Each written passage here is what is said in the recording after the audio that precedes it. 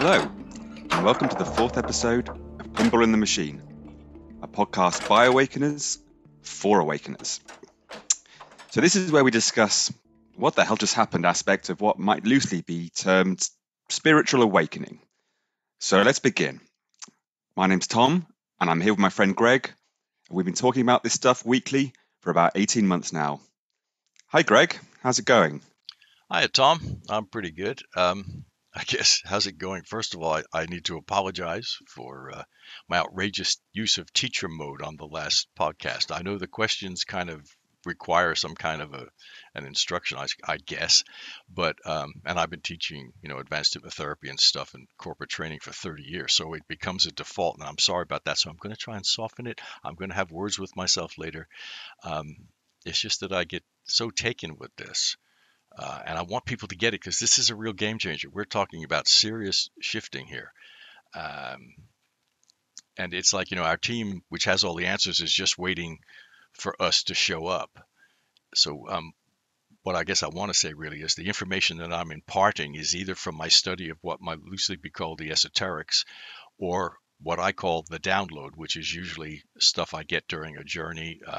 And I'm wanting to share that uh, and hopefully dismiss the teacher, sort of, because I'm all excited about it, but then I get it. Well, it's and I hate that, so I'm going to take myself out and give myself a good talking to later. Aside from Okay, that, everything is cool. amazing. Yeah, because I remember when we first started and we created a kind of a Facebook group to kind of bond the thing together. We called it Guides Not Gurus. That's open now. That group. Yeah, primarily for that. That was the whole principle, wasn't it? Yeah. Um, you didn't want to be preaching at people. You just wanted to be pointing in a direction over there and say, go over there if you want. And here's what happened to me when I went over there. Yes, and now I want it to happen to you. Excellent. Okay, so I think firstly, every week I really want to thank our listeners who've contributed with comments, questions, requests on classifications. We're now four in, and we still haven't been cancelled. So No. onwards and upwards. So continuing where we left off, one piece of feedback, talking about our experiences in and around in journeying. We've been requested to go a bit deeper on one, Greg, and that was last week when you mentioned your dark night of the soul, or even the night of the long knives was another Yeah. name you gave it, which intrigued me, given the sort of historical reference there. So, would you just give us a little bit more on what you meant by that? Yeah. Well, I guess there's chaos and there's Dark Night of the Soul chaos. So sometimes, it can feel like life isn't worth the candle, that we can't cope anymore. To me, I just hit the wall. Basically, I was done. Everything kept falling apart. I kept thinking it couldn't get worse, and it did. And then you get to a point where they say there's the only way is up. Well, there's another way, which is out, which is where I was intending to go. But for some reason, somebody up there loves me or hates me. I'm not really sure. So I got kind of pulled back from that. Um, but it's that thing about having nowhere to go. This is chaos with an uppercase C. Um, but what I found, because I had nowhere else to go, once I wasn't going out, the only other way was through. And what I came to realize, at least for myself, is that the huge chaos, particularly all chaos, but the huge one, is a massive portal. And I guess if you think about a film like The Matrix, you get the opening scenes, they establish the chaos of the situation, and then we encounter our reluctant hero. And he never wants to go through the thing, right? He always wants to avoid it, but there's no other way. And isn't that the dark night of the soul, right? There's nowhere else to go. So he faces the adversary, and as he engages with the chaos and trusts his inner wisdom, and that's the key here, he gets creative and produces the magic. That's it. And if we're sufficiently traveled, preparing us for the portal, in other words, you do the journeying before the dark night of the soul arrives because it's coming at some point. We all Mm, have to go through it, I think. If we're prepared, then we're linked with our guides and we're producing outrageous magic, which ultimately enables us to transcend, which is, as far as I know, what we're here to do.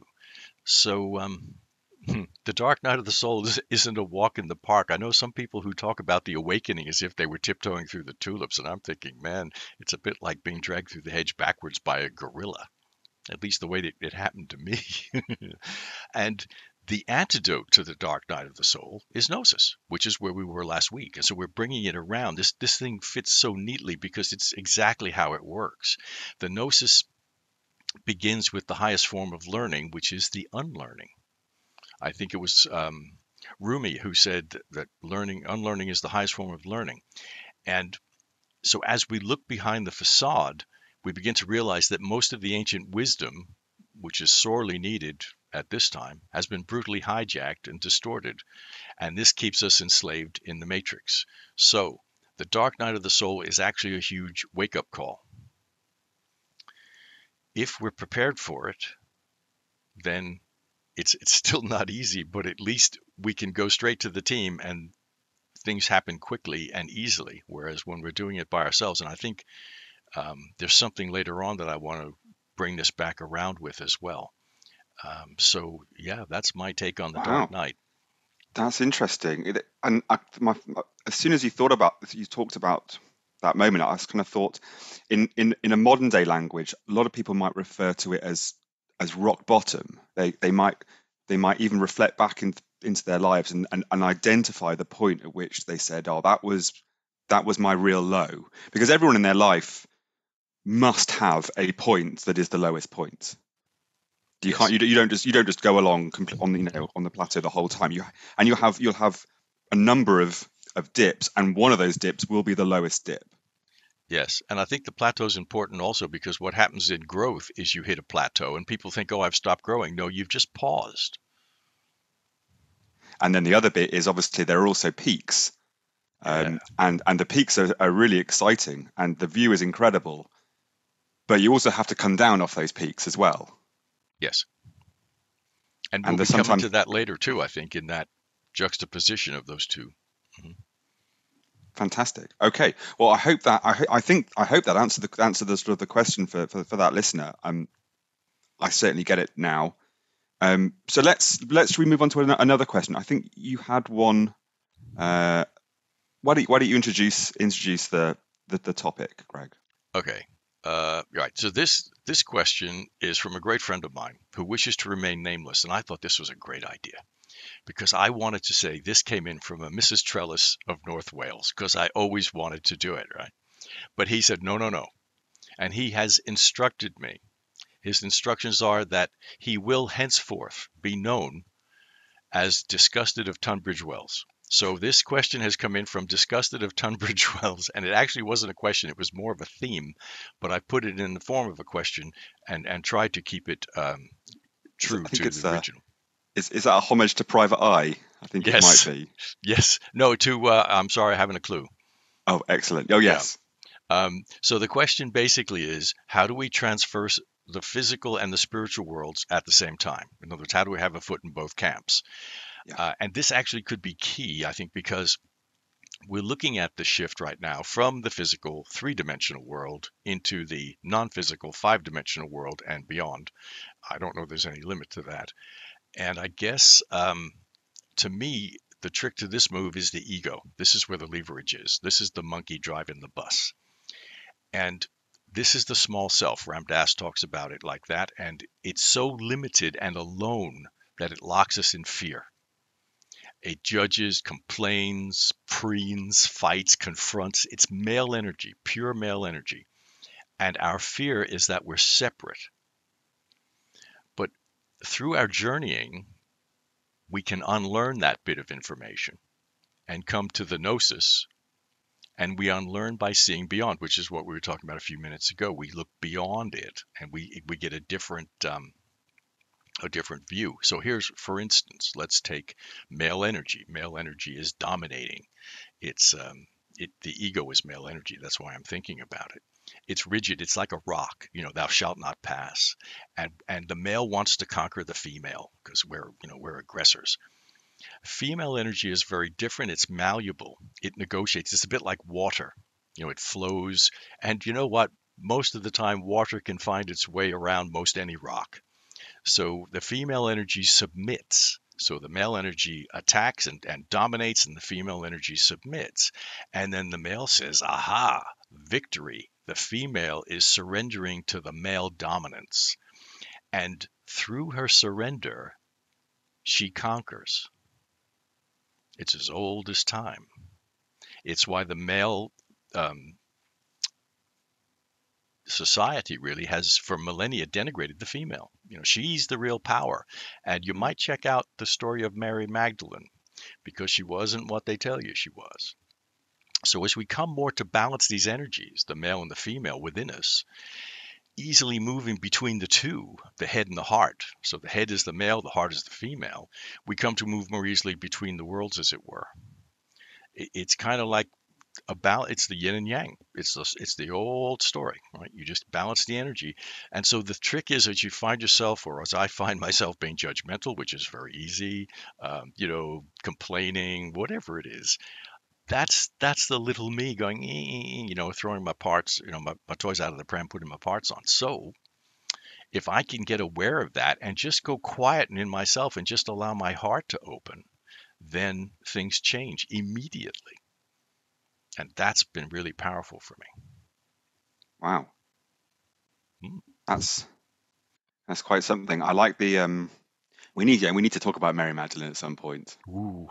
A future episode. Banned from the podcast world.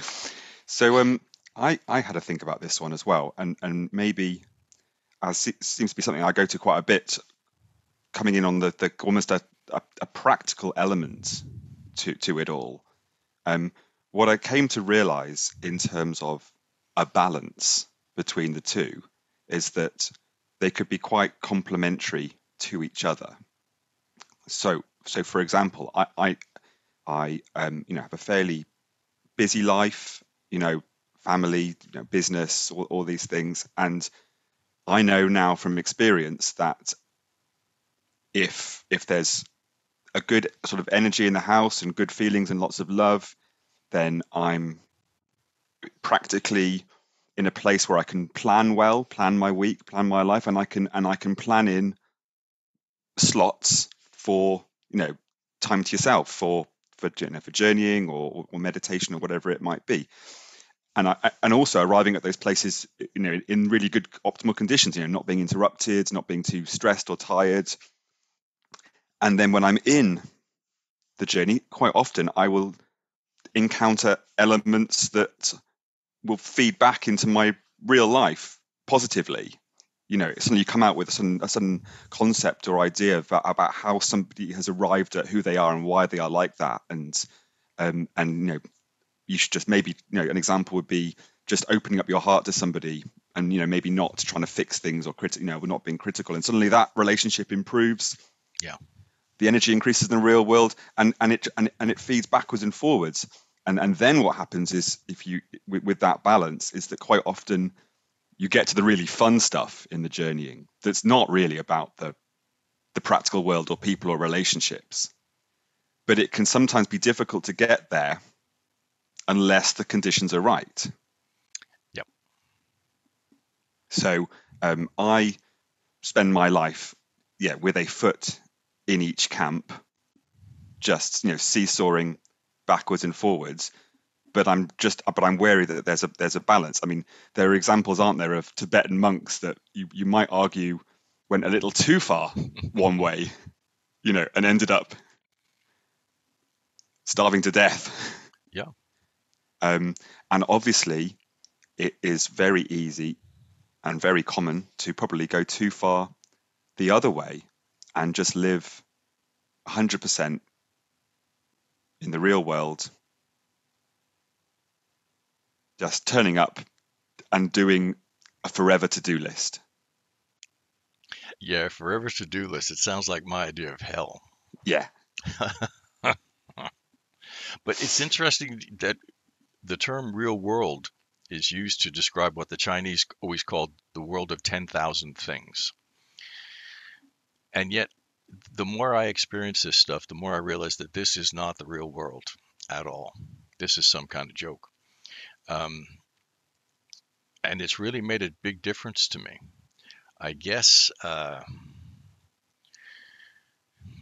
yeah, it's I was actually journeying on exactly the same thing the other night when I kind of realized that our world is fairly finite. I know, like, they talk about like the universe being infinite and everything, but really, from a practical sense, we live in a sort of a finite reality. And yes, you see the same things most days. You do the same things. All that kind of. And it's a set menu yes, essentially. I like it. Or you can go, yeah. Or you've got this kind of all you can eat infinite buffet on the other side, because essentially with the journeying aspect, the possibilities are literally infinite in terms of what kind of experience you could have, what you might see, what you might learn, what you might hear. Yes, It's completely unconstrained. It often has no formula, or certainly not anything recognizable that you might see in the real world. And you can go off anywhere you want. yeah. I guess I was thinking about this. How do you describe it to somebody? And it's really difficult. Yeah. But I thought for me, it's kind of like um, this world, what's known as the real world, to me is like being on a stage in a play, and I'm the actor. So what happens is I step out of role, I remove my makeup, and I go home. And that's what the journey is. The journey takes me home, and it feels more and more like that. Yeah. I've also been having a little look at um, our own bodies sort of physiologically. So, for example, in terms of the various chemicals that we make for ourselves, Mm, serotonin, dopamine, DMT, and there are hacks or things you can do in the real world that can create these chemicals. You know, stroking a pet cat or a dog is one way of doing calming chemicals. And actually, if you go through and try your best to do a number of these things such that you've got what they would consider this sort of healthy chemical balance, then I think also that probably helps with the journeying. oh yeah, And there, because you're in a good place, and then that's where you make the DMT. yeah. Everything feeds off itself. Yeah, And the the DMT part is really interesting. it's where all the huge visuals are. I think because I'm not visual, I don't get. To me, it's like going into a warm soup, which is very comfortable. And then little eddies take me into different aspects of the soup. So I could be in one eddy and getting a download about something, and then something will take me another way, and I'll get something else. And what frustrates me to death is that I get some amazing downloads, and then like seconds later, I cannot remember what it was. Now it tends to come back, but it just drives me crazy. I couldn't agree more. Sometimes I'm there with my pen and paper when I'm out and trying to write stuff down, and I can feel it ebbing away as I'm writing. I've sort of written half a sentence, and it's just it just tails off. It's gone. And yet we know it, but we don't know that we know it. You're right, and it does come back. I had an experience on Friday where I was talking to somebody, a friend of mine, and something that had come out to do with them that had popped out the week before that I had forgotten or had been wiped, popped. Well, it came out of my mouth before I'd even realized it had popped into my head, Wow. which goes back to the kind of the knowing bit of there wasn't, there was no time to even make a decision. That thing was being said, Yes. and I'm glad it came out and it said, because it was, it felt right. It felt right, or it felt good. Yeah. And it was all anyway. There was a lot of love involved in it as well. Um, so yeah, so for me, I wonder whether do you think the listener who had the question wants to create a balance? Yes. No, knowing him, yes. And is apprehensive about not getting a balance that works? It's very true. This is the whole point of the thing, I think, is how do we be in this world knowing what we know of the other world as we come to know it, which in my case is extremely limited. There are people who can give you chapter and verse about pretty much anything, I think.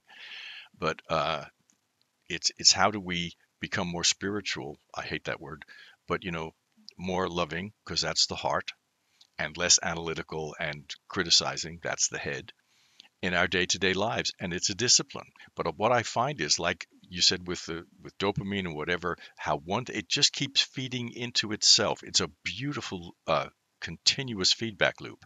So as my intention is to go out when I journey, and when I go, it may be to learn something or to connect with something or whatever it is, but it's always in love. Then when I come back, it's a lot easier to be in love, having been in love, if you know what I mean. So it's not like I have to try and make it up. It's easier each time I journey to be more of that in my day to day, I hope. Unless I'm teaching, and then it's Mr. Lecture. Well, I don't know, because I mean, again, obviously not coincidence, because we've been talking about this sort of stuff before, but that popped out for me 3 days ago exactly the same when I was thinking about the question, was just the word love came back, in terms of that's how you balance it. Yeah. You go in both ways with love, and I feel like it just almost naturally comes together to a balance that works for you. Yeah. Love is the fusion, and then the magic happens. Yeah. Amazing. Yeah. Wow. Okay. So I think we're probably close to wrapping up this week. There's something we talked about earlier, Greg, about in terms of what we were going to talk about maybe next week. What were you thinking? Well, we've had some feedback about it would be nice if we told our individual stories about how we actually came to do it and do it. What is the actual process that we Yes. use? And not that it's one that anyone else should use, but what do we do to get to where we would like to go? Okay, so like a physical description. So what I'll do this week is, when I'll really make an effort to notice exactly what I'm like, the steps that I'm doing, both physically and mentally, and Very good. and we can see where we go from there. Fantastic. Excellent stuff. Okay, so as I said, I think that's all we've got time for this week on Pinball in the Machine, and I do hope that you enjoyed it. Just to reiterate, we really want to hear from you, so you can email us at hello@pinballinthemachine.com, or you can visit the Facebook page of the production group behind it, Guides Not Gurus. So from myself, Tom, it's goodbye, and from my friend Greg, It's goodbye. see you next week, guys.